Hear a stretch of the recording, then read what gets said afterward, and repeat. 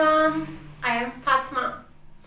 Today we are going to talk about extreme weather. Could you please repeat after me? Extreme weather. Extreme weather. But before jump to the next topic, let's review last topics. Okay guys, draw the lines to match the animals to where they live. Listen to carefully and please write in your notebook. Okay, I'm gonna record it. Please listen carefully. Lives in dry places. Lives in dry places. You may pause the video and write in your notebook. Lives in clean water. Lives in clean water. Again, please pause the video and write in your notebook. Lives on ice and snow. Lives on ice and snow. Lives under the soil. Lives under the soil.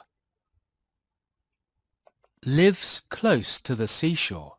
Lives close to the seashore. Lives close to hills, mountains or cliffs. Lives close to hills, mountains or cliffs. Okay, please write all the questions in your notebook. Okay, we have next questions. Look and choose the correct words. The first one. Which animal might live in a river? Fish, cat, or monkey? Which one? Please write in your notebook. Which animal might live in a tree? Bird, earthworm, or shark? Please take a note. Which animal might live in water or on land? Goat, fish, or frog?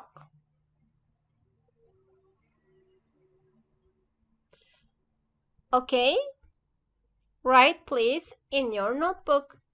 We have next question here.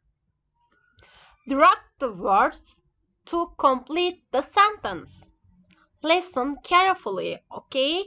Write all the sentence. Please write all the sentence in your notebook and listen carefully. A rainy day is wet. A rainy day is wet. A sunny day has no clouds. A sunny day has no clouds. A very cold day has snow and ice. A very cold day has snow and ice. A windy day has strong wind. A windy day has strong wind. Okay, you have all the questions. Okay, you already did it, I think.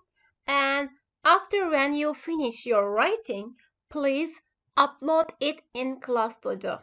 Don't forget to upload it in Class Dojo. Have you ever seen the extreme weather in these pictures? Like heavy snow, heavy rainy, heavy wind. How would you keep safe in this weather? How would you? So today we are going to talk about what is a thunderstorm. As you see on the screen, it's heavy rainy. At the higher altitude, water vapor turns into a fog. That is small droplets of water. Now clouds of the different shapes are formed from the fog. But in order to get rain with a thunderstorm, the clouds need. At the top of the cloud, it is so cold that the water zone begins to freeze and ice crystals are formed. Then these crystals begin to fall and become the centers of the formation of large drops of water which move down. Look at the cloud. Its top settles down and becomes flat, and this means that large drops are already flying down and rain will soon pour out of the cloud. So do you know what is lightning?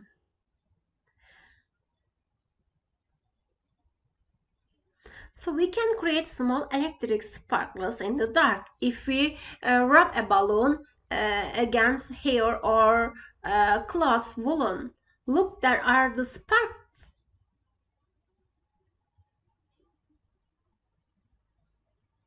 So lightning is the same electric spark, only many times bigger.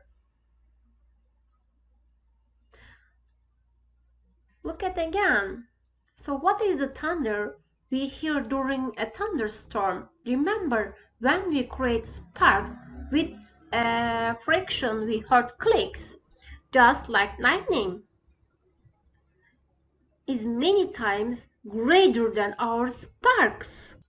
Okay, it's very important to know about safety during a thunderstorm. Usually lightning strikes high objects, therefore during a thunderstorm you shouldn't hide from rain under a tree. During a thunderstorm it is dangerous to be in the water or even near any body of water, as water conducts an electric current. But to watch a thunderstorm from the window of your house is safe and interesting. Keeping safe in extreme weather. Look at book or the internet. Do some researches about one of extreme weathers. You could choose weather like heavy snow, hurricanes or tornadoes. Make a poster to show what to wear and how to keep safe in this weather. Thank you so much. See you next time. Take care.